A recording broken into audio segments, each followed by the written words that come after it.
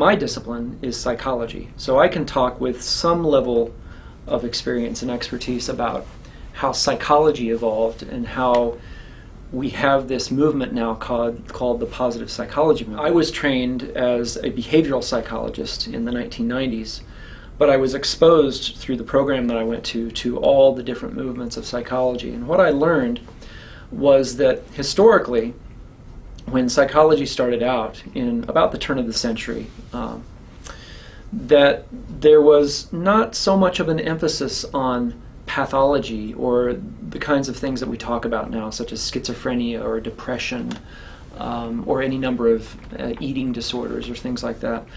But there was a genuine interest in all things behavioral and all things human.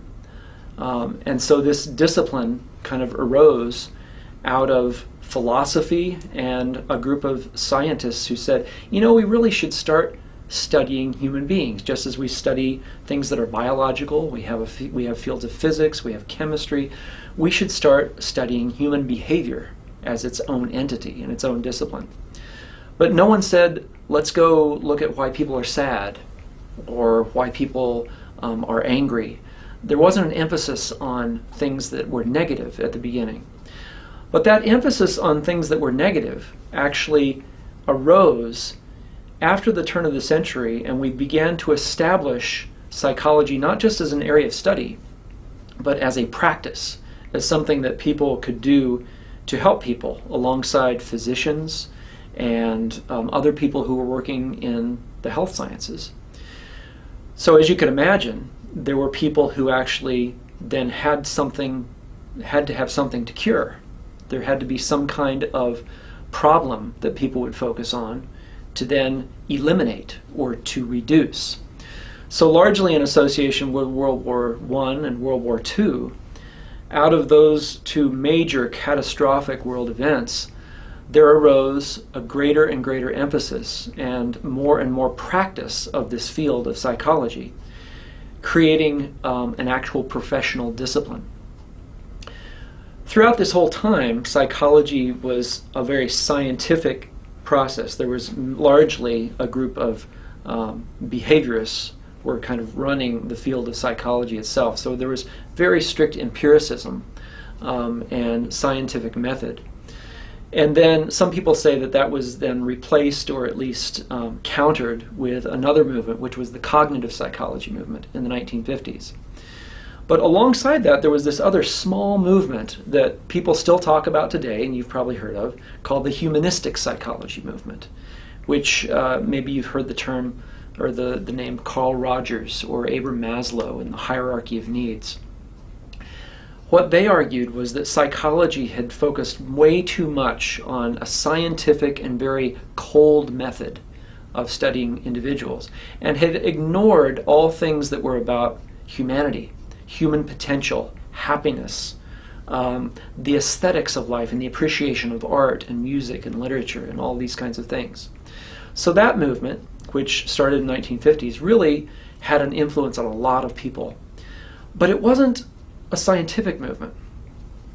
Well, for many years then after that, we continued to practice psychology. And in the late 1990s, there was a group of scientifically oriented psychologists who also had this interest on all things positive about human beings.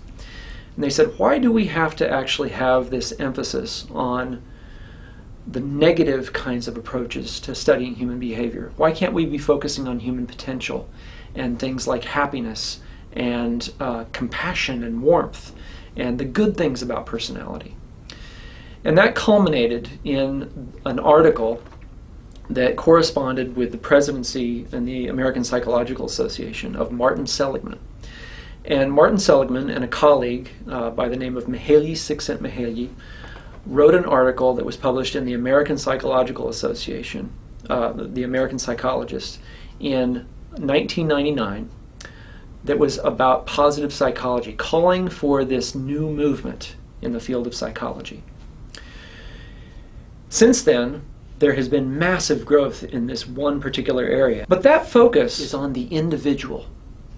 When I administer a survey as a psychologist, I'm looking at what's going on inside you privately as you're thinking. I'm looking at your individual behavior in relation to the environment, your immediate environment. I'm not looking at the larger world and how that impacts you. So that's a very distinct movement in this overall field of happiness. There's also these movements that are more oriented toward economic well-being. And in fact, you might see, if you take the survey through the Happiness Alliance, you'll see there's a lot of emphasis on how much time you're spending at work and what's your income level, and things that are maybe more immediate in your environment, but are also much more about social well-being, such as the social support you get from your community and your family life, things like this. But there's definitely an emphasis on the environment and the direct impact of that environment, or the effect of that environment, from a kind of relatively close area to a really, really wide area, like your entire government. How does your government affect your happiness? Well, that's obviously distinct from this field of psychology that goes in and says, okay, I want you to answer some questions about you, about your history, about what you're thinking, what you're doing right now.